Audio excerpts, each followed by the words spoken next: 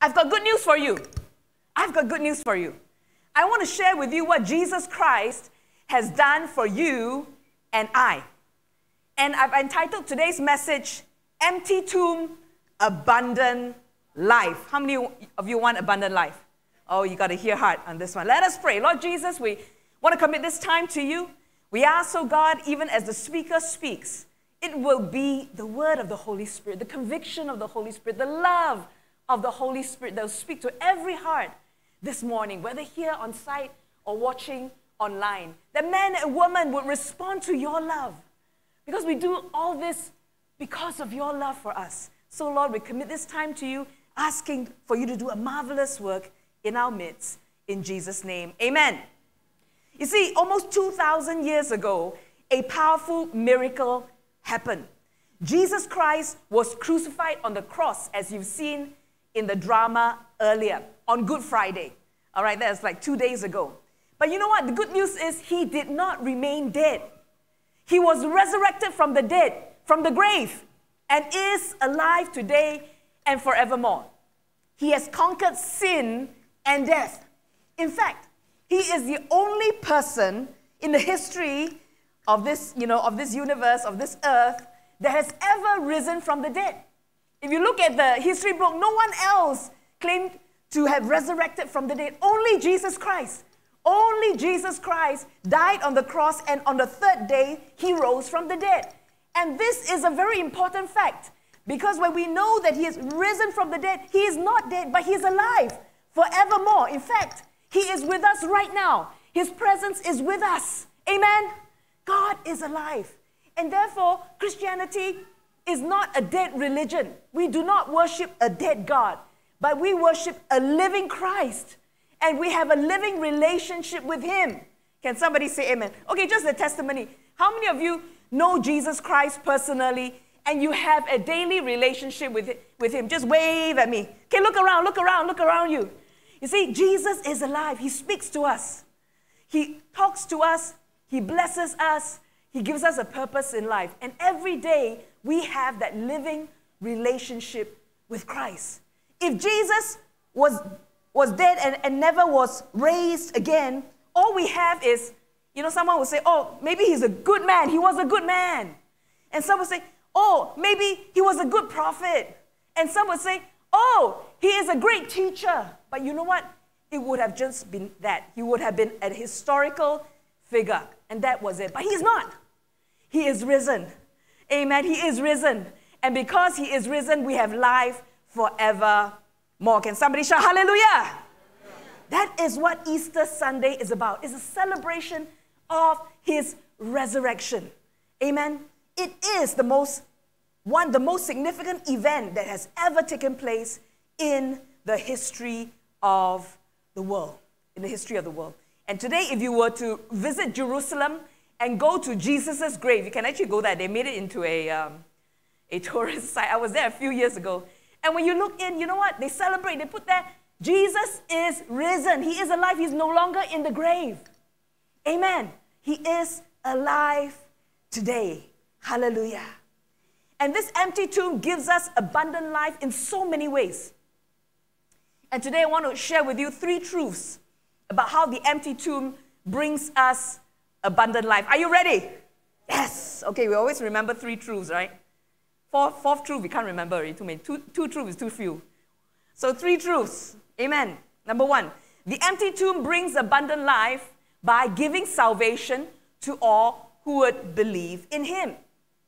And John 3:16 says this, very famous verse. If you know this verse, you can recite it with me, all right? 1, 2, 3. For God so loved the world that he gave his only begotten Son, that whosoever believes in him should not perish, but have eternal life. The Bible verse begins with, for God so loved the world. You see, the sole motivation of God is love. The only reason why he came to earth to die on the cross for us was because he loved us. No other reason. We are the most important creation he has ever made. We are the pinnacle of his creation, and he loved us so much. He loved us so much that the Bible says, for God so loved the world. This world is you and I. This word world in the Greek means you and I, human beings. That he gave his only Son, Jesus Christ. That whoever believes in him should not perish, but have eternal life. God loves you and you and you and you and you and you so very much that he was willing to leave heaven's glory to come down to earth, suffered on the cross to die for our sins. And this is what Easter weekend is all about, is to remember what he has done, the great work of salvation for our soul. And friends, if somehow you're looking for love in your life, somehow there is an empty hole in your heart, there is a sense of loneliness, there is a sense of asking, who cares for me? Today the message to you is, Jesus loves you. Jesus loves you. Jesus loves you. You can find love in Christ, and he's the only one that can fill that void and that emptiness in your heart. And I received him into my life when I was 14 years old. And the moment, I know some of you are 14 sitting on the second row. Today is a good day to know the Lord. Maybe 13, I don't know, around there. But those many years ago when I received Jesus into my heart, he filled that loneliness. He filled that void. He gave me love. And that's why I am changed today. Can somebody give God a mighty hand? Yes, he's there to change our lives. He paid the price for the penalty of our sin. Hallelujah. Thank you, Jesus. He's resurrected from the dead. And all you have to do is put your faith in him and say, Jesus, I welcome you into my life. I receive you as my Lord and Savior.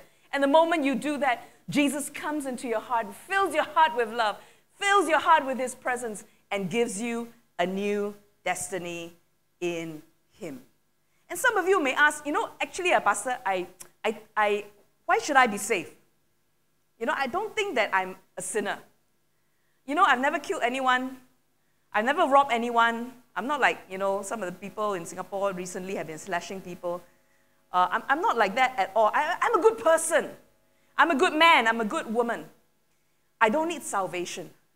But the Bible tells us very clearly that all have sinned and fallen short of the glory of God, which means to say all of us are sinners.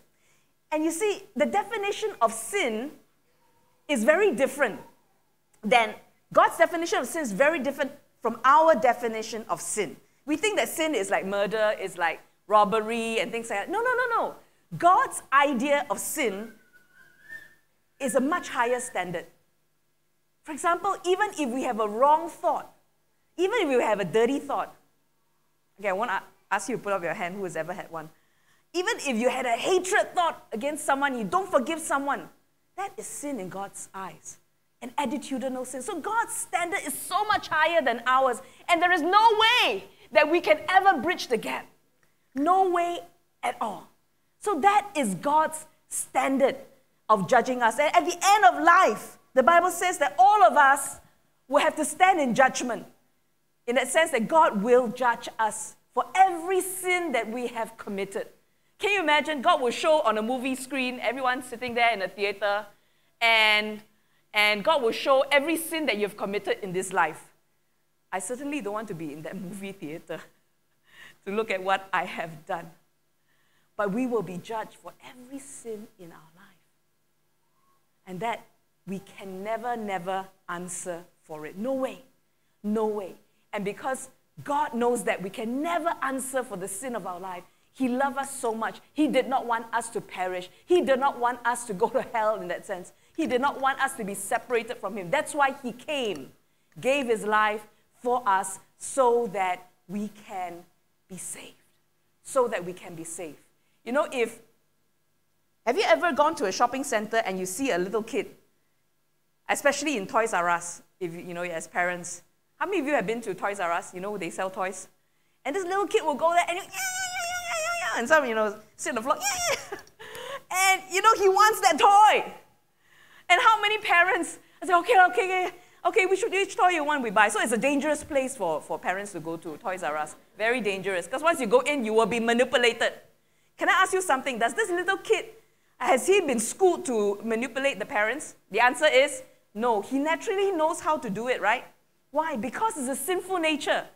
All of us are born with a sinful nature. You don't have to teach the little kid how to be bad. The little kid knows how to be bad by himself or herself. But we need to teach the kid to be good, isn't it? So this talks about the sinful nature that has come down to us from generations in the past, since Adam time to now. We are all sinners. All sinners, even little kids are. That's why we need the salvation of the Lord. We need God to save us from our sins because we are all sinners in God's sight. It's not just the sin of commission, it is the sin of omission, which means if you know you ought to do something and you didn't do, that's sin as well in God's eyes. So actually all of us have committed this sin of omission besides the sin of commission. So none of us are exempt from this. None of us are. But God provided a way for us through Jesus Christ. He was like a scapegoat. He took our sins and he put it upon himself. And then when he did that, we are saved. We are saved because when we ask him to come into our lives, he forgives our sins and his precious blood washes us clean. Amen. And that's what the song was about earlier, the blood of Jesus. D.A. Carson, this famous author, said this: if our greatest need had been information, God would have sent us an educator. If our greatest need had been technology, God would have sent us a scientist. If our greatest need had been money, God would have sent us an economist. If our greatest need had been pleasure, God would have sent us an entertainer. But our greatest need was forgiveness. So God sent us a Savior. Can I invite Pastor Andrew to come up right now with his yellow gloves? Because I want him to demonstrate something for us. So take a look at this.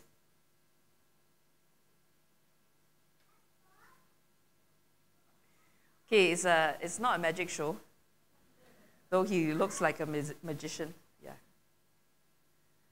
So you see, this represents our life, this cloth.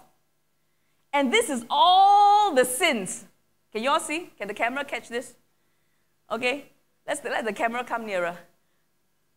This is all the sin, you see, in our life. And we try our best to wash it away. All right, so here's water. So we try our best. We try to wash. How do you try to wash? We try to wash by being a good person. We try to be good lah. We try very hard to wash away the sins of our life, like Pastor Andrew is doing by, doing good works. 记得, do a lot of good works. Hopefully. But all that we do, in fact, we try to practice religion. But everything that we try cannot wash away the sins in our lives. And that is the condition of every one of us. But Jesus did something for us on Good Friday, which is celebrated 2 days ago. He shed his blood on the cross, as represented here. This represents the blood of Jesus. And so when we believe in Jesus, when we receive Jesus into our heart, the precious blood of Jesus washes us like this. Washes us and washes us and washes us. And when the blood of Jesus washes us, see what happens.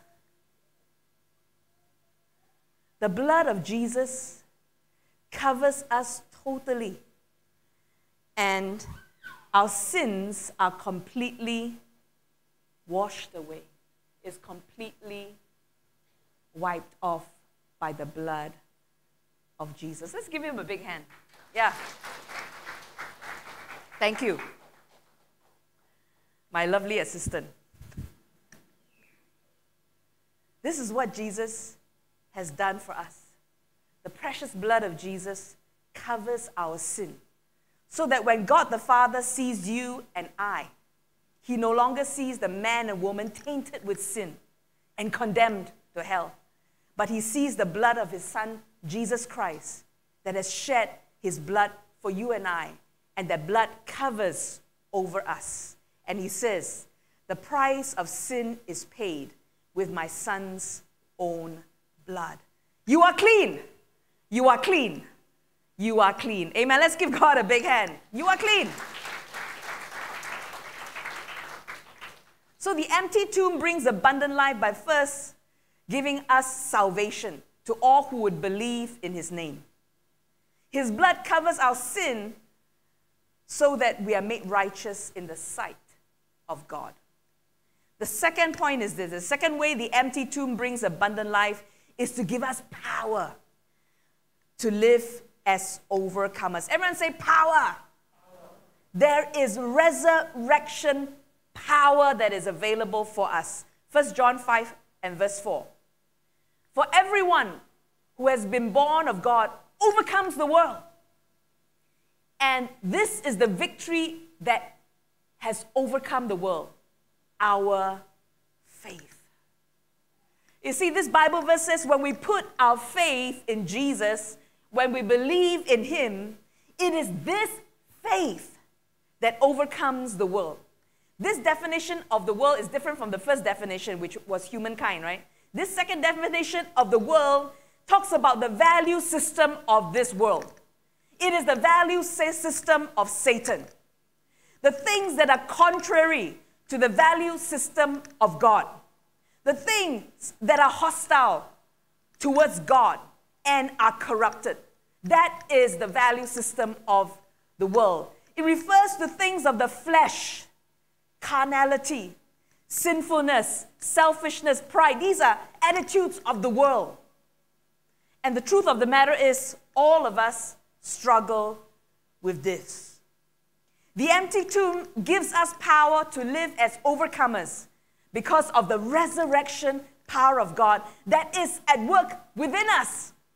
Ephesians chapter 1, verse 19 and 20 says this, and this incomparably great power, everyone say great power, for us who believe. You see, it's only given to believers, not to just anyone. It's given to those who believe.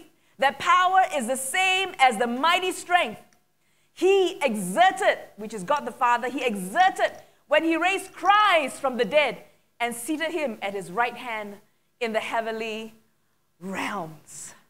You see, the same resurrection power that raised Jesus from the dead, which is so powerful, right? I mean, you want to raise someone from, it's powerful. This Bible verse says the same power, resurrection power, is available for us, believers, for us who believe. It's available for us for what? To overcome the world, to overcome this world. Friends, the only way that we can change for the better, the only way that we can become a better man, a better woman, a new woman, is through the resurrection power of the Lord working within us. There is no way by our own strength are we able to change ourselves. It has to be by the resurrection power of God that is available to us that we can change. And right now, yes, are you ready? I want to invite Brother Ling Nong to come share his testimony of how God's resurrection power has helped him. Would you come? Would you come? And he will share with us in Mandarin. Is that okay? Come. Yeah. Because he has a powerful testimony to share.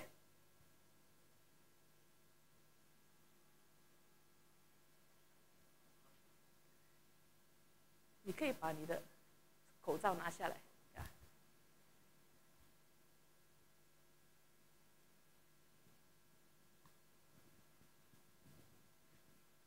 各位早上好，我是 Lim。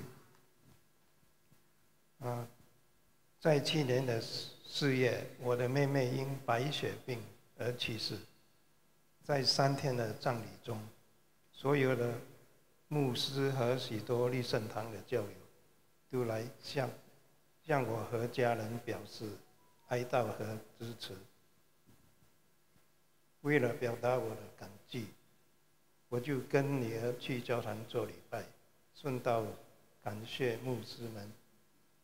礼拜结束后，我决定接受耶稣为我的救主。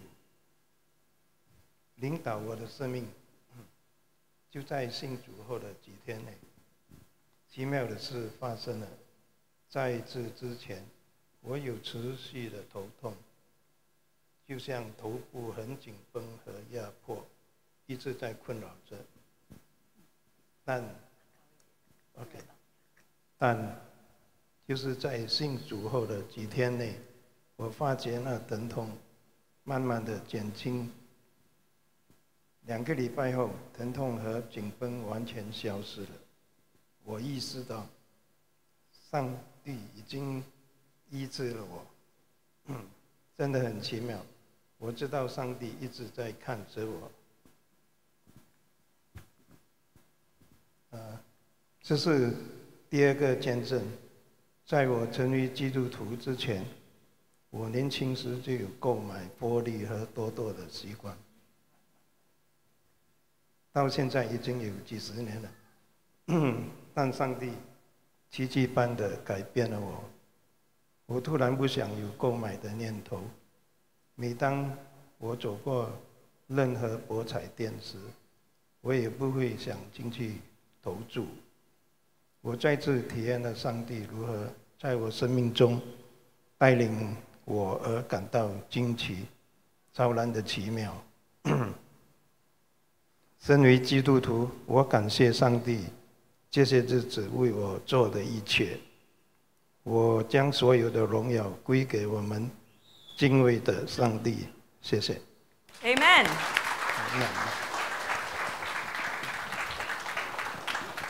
Amen.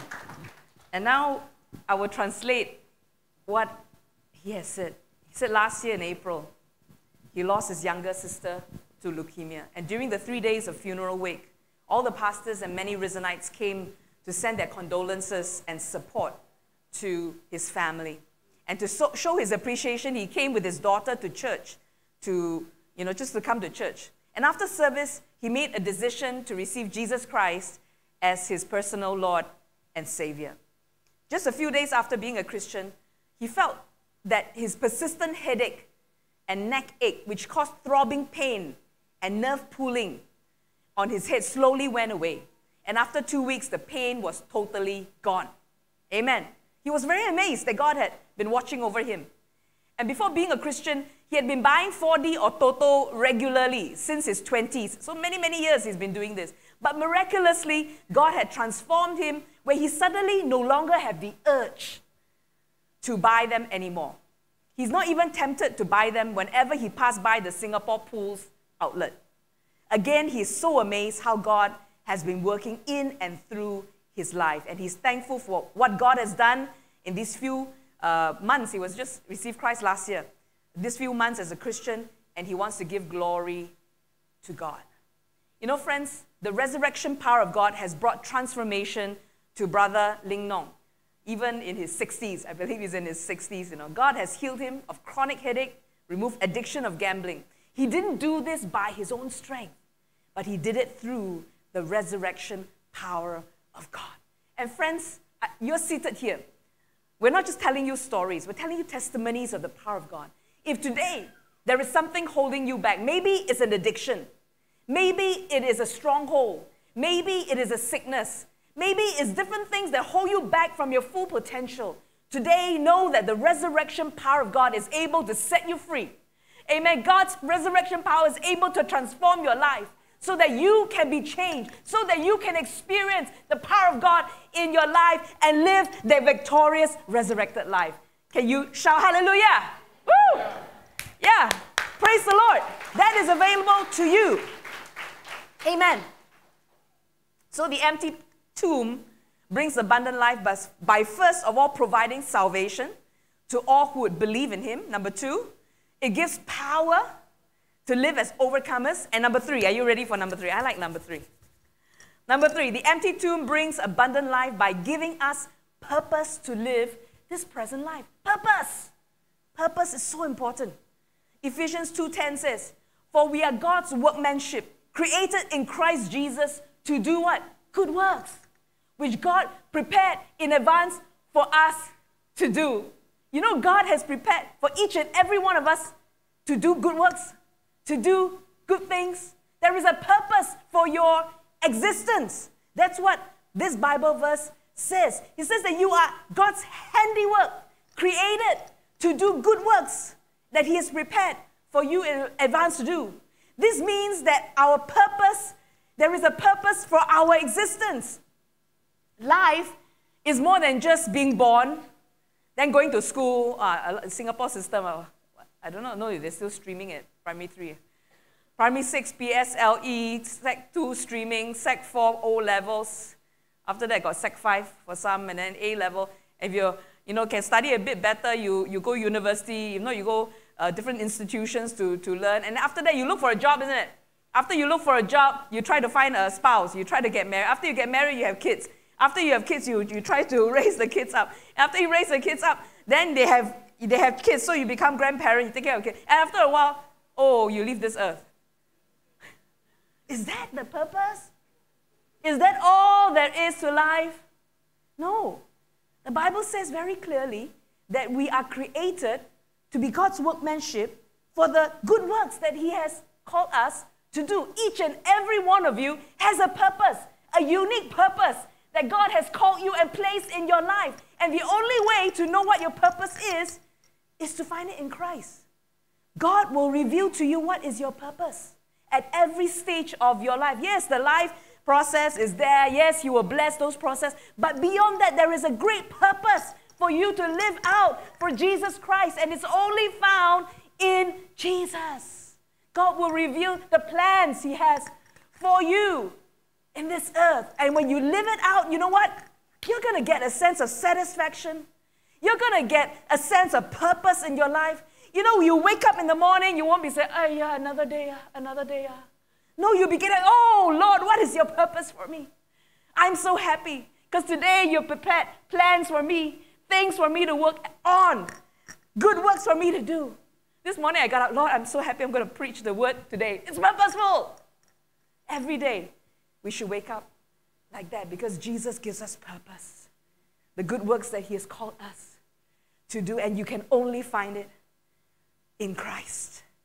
The abundant life that you will have when you give your heart to Jesus. And I want to invite right now Esther. Yeah, let's welcome her. Come and share her testimony of what happened. Yeah.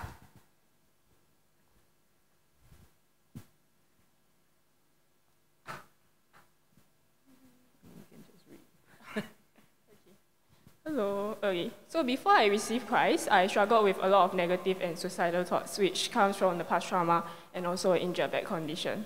I was also overwhelmed with a lot of emotions, negative emotions and pain, and then I went into a very dark period, especially during the time when my grandma passed away 2 years ago. And I didn't see a purpose to live in this world. And I felt like whatever I did was always going to be a burden and disappointment to others. And subsequently, my sister brought me to RCA 2 years ago. Okay, don't kanchong so they can absorb your testimony. Okay. Yeah. Then my sister brought me to RCA 2 years ago, and I came to know the Lord. And after receiving Christ, the Lord guided me slowly through those emotions as I surrender all my burdens to Him. I began to see that God has uniquely and wonderfully made me to be His beloved child, and I'm loved by God. His light shone through every darkness in my heart, and from then on, I was set free from my negative thoughts and suicidal thoughts. Amen. Yeah. And not only that, God showed me that the purpose He has for me, that is to use the gifts that He has given me for His kingdom. And after participating in outreach programs in RCA, such as Bless Your Neighbor Day, I felt like the Lord called me to serve the community. As a final year nursing student in NUS, I have a strong desire to serve the needy in the community, and I'm praying that after my graduation, God will open doors for me to become a community nurse. Yeah. And as a young believer in RCA, initially I was very afraid of what others would think of me when I wanted to serve in the church as a spiritual parent and in various ministries such as the video, the sound, and creative ministries. But God reminded me that as long as my heart is anchored in Him, He will give me the strength to do what He has called me to do. And today, I am going as I serve the Lord in all these areas. It gives me a great joy to touch lives in this church and in the community I serve. God has turned my broken life and restored into a purpose one. And I pray that for all who are listening to my testimony, just if you are like me, struggling with different issues, know that God loves you and can restore you and give you a purposeful life like what He has done for me. And I thank you, and God bless you. Amen. Amen. Yeah, powerful testimony. Did you hear that? God delivered her from negative thoughts and suicidal thoughts. Wonderful. She wanted to end her life 2 years ago. But God saved her. God saved her. Not only that, gave her a purpose. I didn't know that she was so talented. No? Everything was asked her to do. Everything was okay. Man. She did the video for the crossover service. I didn't know she's so talented. God has a great purpose for her. And it's discovered through serving God in this church. 2-year-old Christian, just accepted. I said, are you 3 years old? He said, it's only 2. I said, 2 years old. Already spiritual parent, you know. That means she takes care of spiritual babies that are born into the kingdom of God. Help them grow.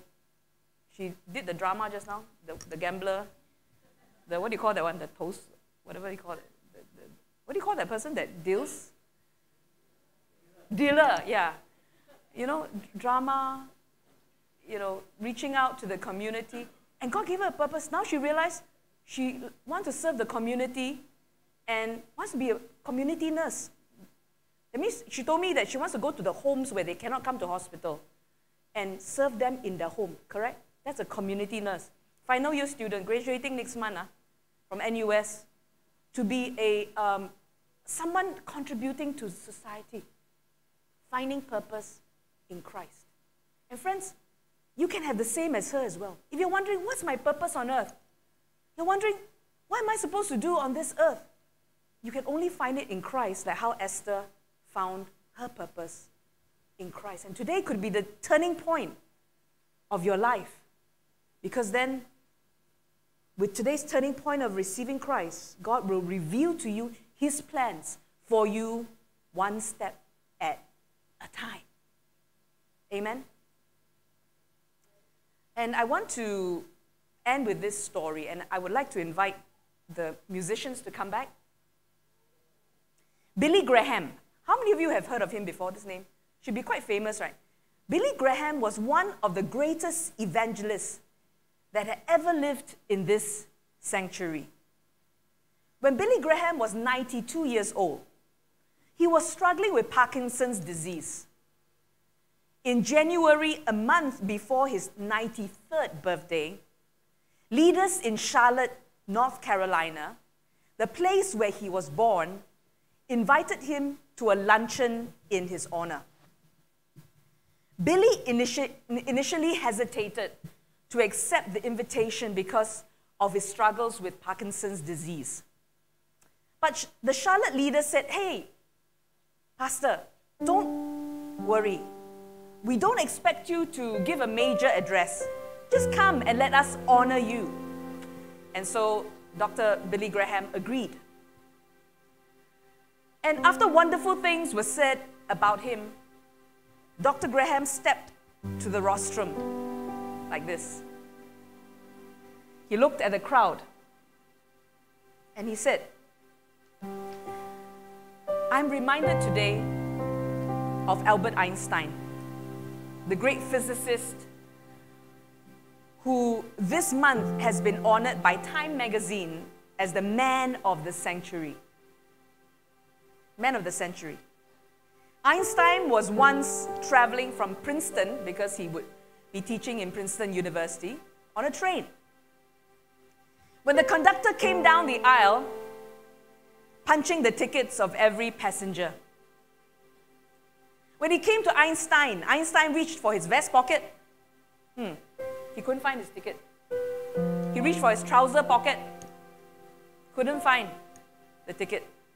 It wasn't there. Then he looked into his briefcase, ransacked the briefcase, but he couldn't find it. Then he looked in the seat beside him. Couldn't find the ticket. And then the conductor said, Dr. Einstein, I know who you are. In fact, we all know who you are.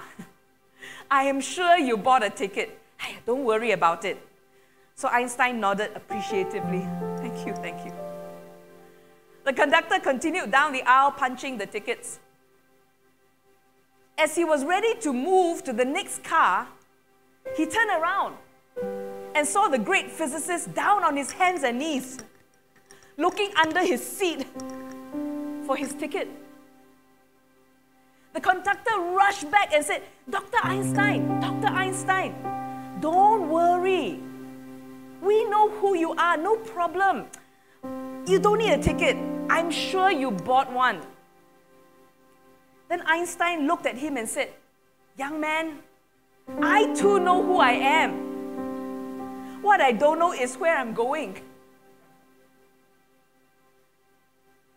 Having said that, Billy Graham continued.